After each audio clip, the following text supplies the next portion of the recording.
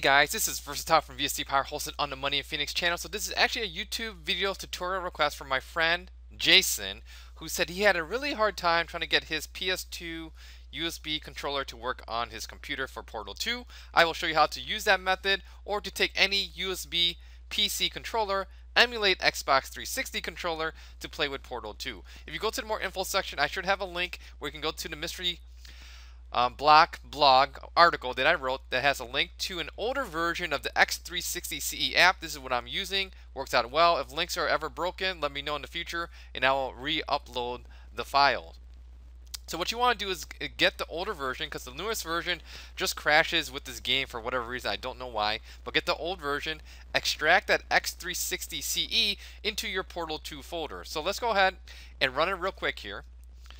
And if you guys are curious what my PS2 controller looks like, go ahead and take a look in the bottom left-hand corner of the screen, and you can see a little video of my PS2 controller connected to my twin USB adapter.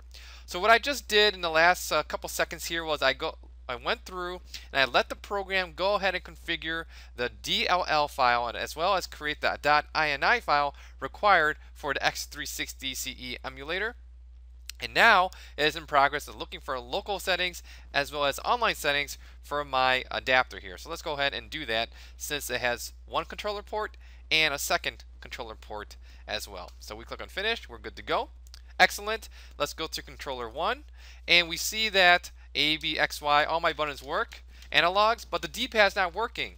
Don't worry, go to the D-pad here, go to D-pad, select D-pad 1, and yeah, we got it working. Awesome. And you click on save. Now there's one more trick that you got to do, guys. And if you go into the bin folder, scroll all the way down to this X input 1_3, either delete it or just rename it. I'm going to call it orig, because if you leave that file in there, see we have this file in here. The reason you rename it or delete it is because if you leave it alone, untouched, when you try to play your game, your controls are all screwed up and it doesn't match the default Xbox 360 configuration. So now let's go ahead and jump straight into the gameplay footage tutorial. Alright, here we are at the main menu of Portal 2, so let's do this. If you go to options, your controller should automatically be detected and configured. If not, make sure your controller is enabled. If you want to change your button layout, go ahead, change your layout as you want to do it. Now let's go back. I want to go ahead and start a game, single player, and let's go ahead and continue my game. So I'll show you proof that, yeah, this does work. PS2 controller using my twin USB adapter. I'll show you that the analogs work, the buttons work, that everything is working as I would expect it to do.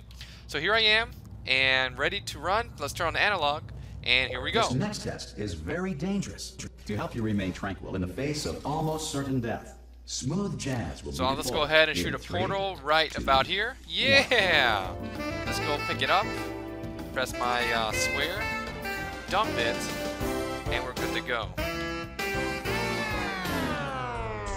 So we can clearly see, guys, that yeah, this does work. See, here's my right analog. My guy is moving. Here's my jumping. Here's the blue portal. And the orange portal is right up there. So let's go ahead and go up there. Oh, crap. And there you have it. So we can clearly see that, yeah, this does work. This is not a BS tutorial, and my controller is working, controlling my character in this particular map here. If you have any nitpicky questions, leave a comment here on the YouTube page, and I'll get back to you as soon as possible. Once again, thank you for watching. Take care. Bye.